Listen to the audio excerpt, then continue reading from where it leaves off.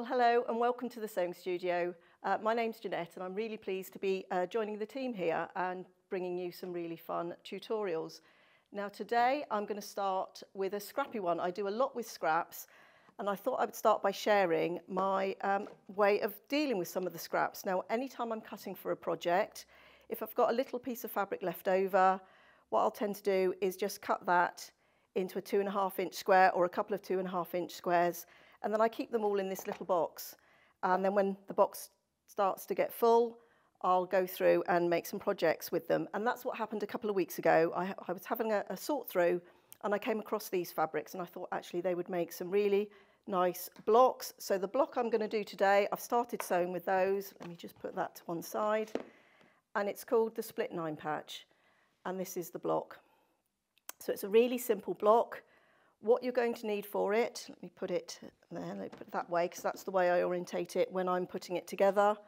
What you're going to need for it is 6 dark or medium fabrics and 5 light or background fabrics.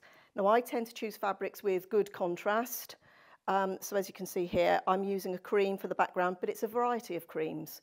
So there's all sorts here because this is coming from my scrap box, so it's just really using up all those scraps.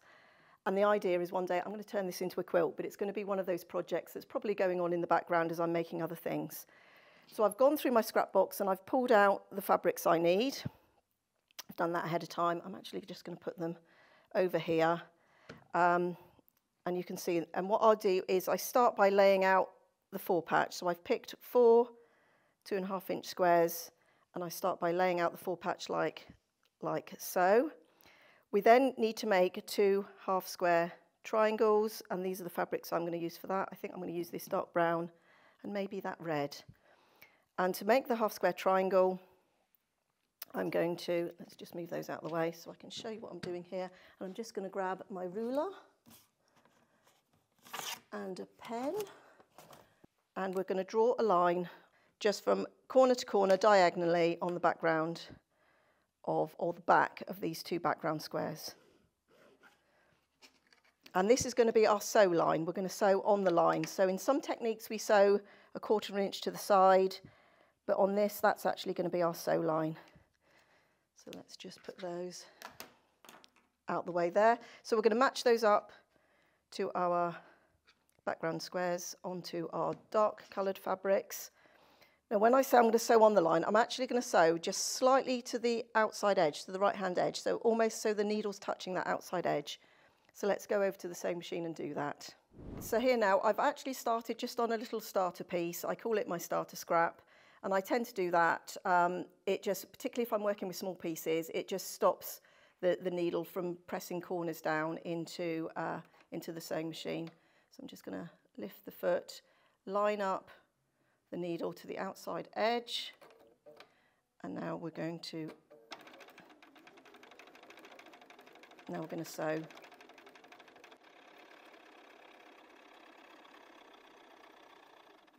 And I'm just going to feed the second one in underneath.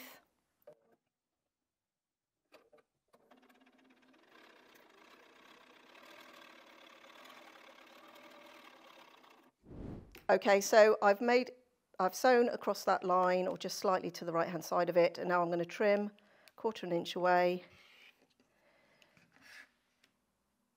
and then we'll take these to the iron and give them a press. Now one thing to watch with this block, it's really important how you press the seams so that they nest together. Now for some of the seams you want to press towards the light for half of the blocks, and for the half of the blocks you need to press towards the dark. Now I'm going to press towards the dark side on this. And if you notice there, I just use my fingers just to open that seam to begin with. The same on this one. Oh, it's fiddly. There we are. And that just makes sure that that seam stays nice and straight. And there we are, we've given both of those a press.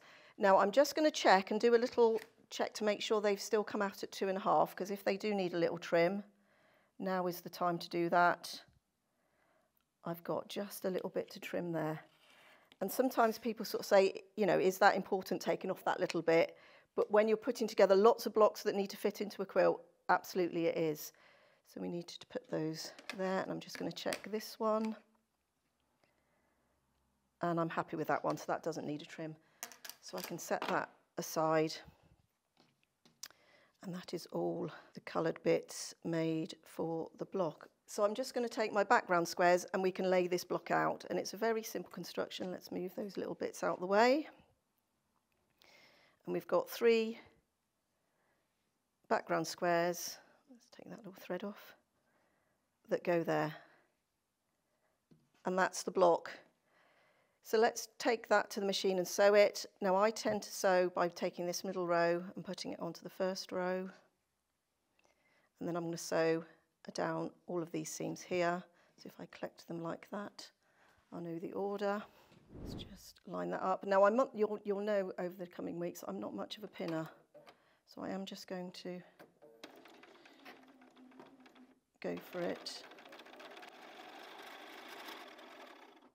And then we'll put the next one through.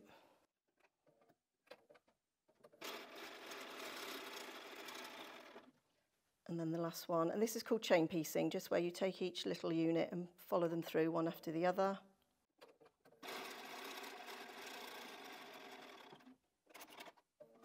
And once we've got those, we can grab the next row. I'm just going to finger press that seam so it goes towards the left. And I'm going to put the third. So I'm just checking that again. That they look very similar. The back and the front of that fabric looks quite similar. So I was just checking that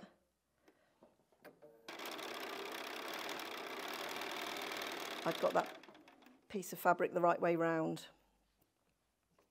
So this seam I'm pressing towards the right. That one I finger press towards the left. The middle seam I'm pressing, just finger pressing towards the right.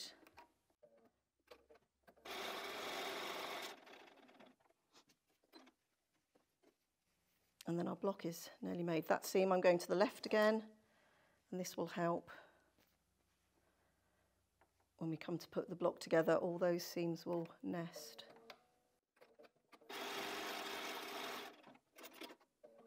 So we've got our rows. So I'm just going to finger press those again. So that's going to the left, that's going to the right, and this is going to the left again.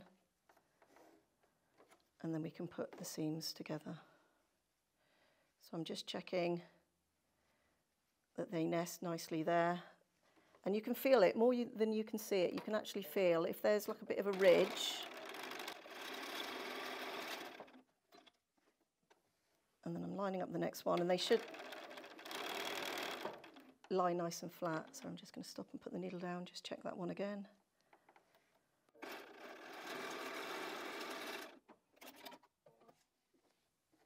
And then the final seam. So once again, I'm just checking that that's lying nice and flat there. And then I can put the block in under the machine.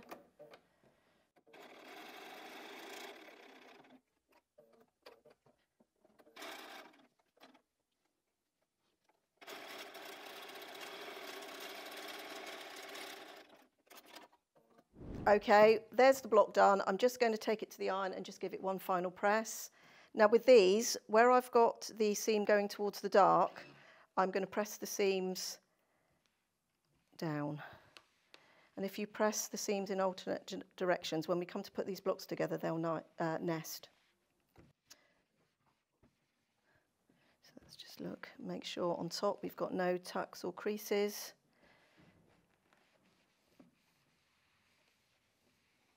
And there's our split 9-patch block, all nice and made. So let me just show you some different layouts, because one of the reasons I really like this block is because it's really versatile. So let's just have a look at some of the layouts. Let's put that one to one side. So I've got 2 blocks here where the seams are pressed towards the dark, and I've got 2 blocks here where the seams are pressed towards the light, which means that when I pair these together and sew them, all of those seams will nest together. So this is the traditional split 9-patch block. It comes together like this, so you've almost got a square on top of a square. But there's lots of other layouts we can do. We can turn these 2 blocks around, and you can make blocks that look like flying geese. If we swizzle these around, they'll give us an arrow, and if you did a whole line of these across your quilt, you would have a chevron shape. Then there's also a layout which is called Fields and Furrows. And that goes like that, and you would have diagonal lines that go across the quilt when you use that layout. You can make diamonds, which is like that, or any block that uses a half square triangle you can use this for. So of course you've got the traditional pinwheel. So let's just quarter turn, do that, or a pinwheel block. So that's very quickly and easily 6 different layouts that you can use this block for. So I hope you have a go at making this. Have a look through your scraps and see what you've got. Share any pictures of anything you make with us through our social media platforms. And we hope to see you here again in the sewing studio.